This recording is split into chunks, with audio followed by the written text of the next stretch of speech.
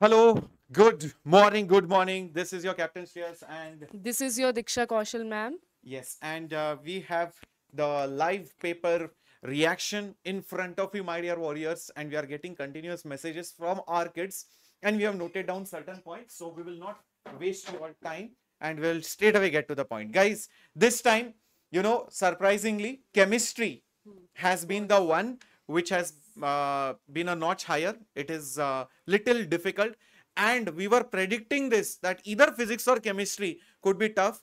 And guess what? Mathematics paper has become little bit medium level, not very hard, but medium types. So overall, the paper level is easy to moderate kind.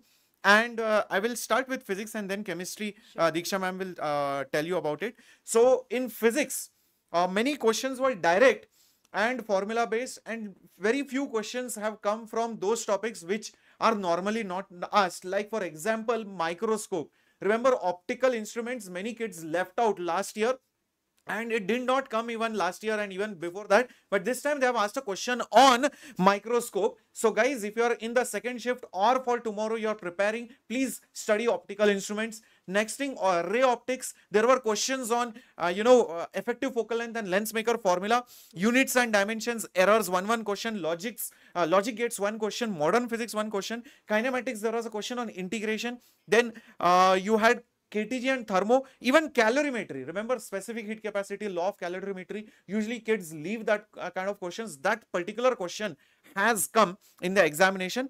And in rigid body mechanics, basically rotational motion, such a difficult, lengthy, big chapter. And they have again asked the question on moment of inertia. So the theorems of moment of inertia and the MOI formulas are very important. And it has been repeated even in the last year. Electrostatics, one question came, current, one question came, capacitor, one question came, fluids, two questions have come, one on Bernoulli's, elasticity also one question has come, waves, light waves also one question has come. All right, so that is for physics, my dear warriors. Now let's talk about chemistry and then maths. Yes, so students for chemistry, students are saying that it's lengthy paper, and what we can see is they have asked multiple answer, like they have given you 3 4 statements, and out of that 3 or 4 or maybe all the statements are correct. So these kind of questions where easily silly mistakes can be done. And then inorganic is a little on the difficult side, and from chemical bonding and coordination chemistry they have asked a lot of questions. So students who have their exam tomorrow or shift to revise chemical bonding and coordination chemistry, very important questions from theory and from MOT, VBT, CFT, go through them, revise it again. Then if I talk about, there was one question of organic plus physical, right? They have asked you one reaction, A to B, B to C, C to D. After that you have to tell the mass of that. That means you have to apply mole concept in that. So physical plus organic. Then organic, GOC, from also GOC also questions were asked based on stability of intermediate. For that back bonding, aromaticity, revise it. There also you can get easily the marks. And also yes, about this, right? So I think now Namrata ma'am will join and tell you about maths. Absolutely. This year has been a game changer, and especially the first paper.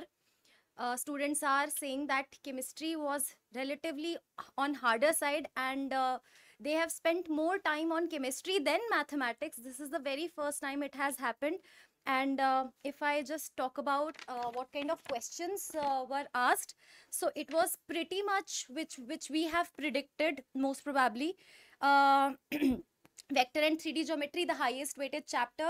Students are saying that they have seen 2 to 3 questions from this particular chapter. So again, we have predicted this. And again, sequence and series, quadratic equation, binomial theorem, one question each from all these chapters we have seen. Then permutation and combination plus probability, combined one question, as we expect in mathematics, hybrid question. They combine 2 chapters and give you one question. So these kind of questions, but you know what?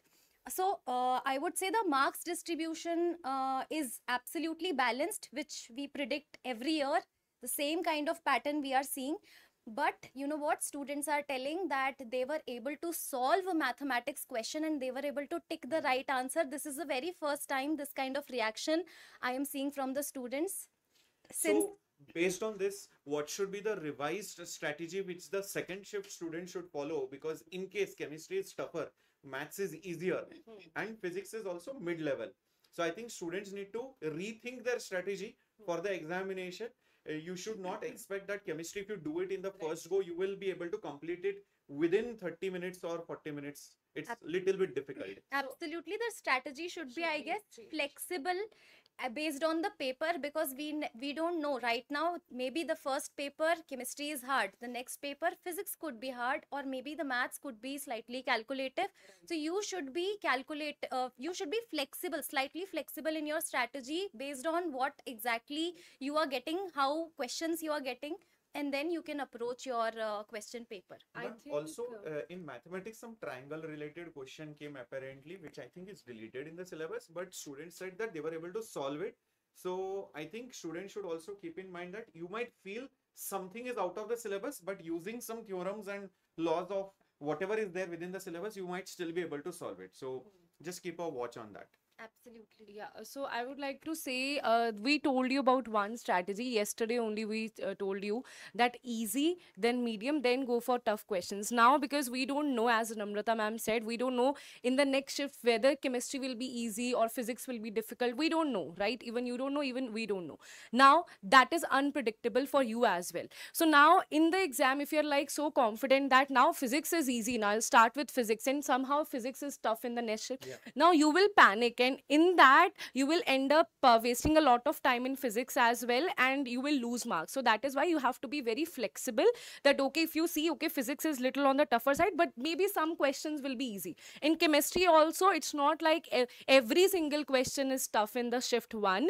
Some questions are easily done, so you need to identify that in physics, chemistry and maths, and then you need to solve it, then go for medium for whichever subject, then go for tough questions if you still have time. Yeah, so for physics around 99 percentile, you will need close to 80 marks still. So the paper level is not very difficult, but not so easy also. It's a balanced paper is what I feel. And just like ma'am said, please check for easy questions and quickly move on to the next subject or the next question, because time will not spare you. Time will have no mercy on you, because yes, this time I feel the cutoffs might actually go little bit on the lower side if the paper level becomes more difficult in the next shift, because usually the first shift is easy usually, and the next shift or the day 2 and day 3 becomes more difficult. So if that happens, the overall nature of the difficulty might be higher than 2025 is what the prediction is. Okay, we will start with the paper discussion within some time so that you guys know what kind of questions exactly have come, and these are all memory based, because obviously NTA does not release the actual question paper. So stay tuned on the channel. The paper level was moderate, I won't say easy. Maths people said easy because they were expecting very difficult, and the paper came moderate, so it felt like okay, doable. And same with chemistry. So I genuinely feel, because I have taught you difficult questions as well in the mock test, right? We had 1 day of difficult questions, right? So we expect that chemistry will be very easy. Now, when you have some really good questions in chemistry, some lengthy questions, students have specified that it was not difficult, it was on the lengthier side. You were taking more time to solve the questions. So yes, everybody, we will take your analysis, paper analysis, and in some time. Yeah. And Yeah, we'll see definitely. you all in that, And do, especially. do not forget to like this video, and also the next video, mark your attendance and subscribe mainly to the #1 JEE English channel right now. Okay. Okay, students. Okay. Bye bye. Take care. See you.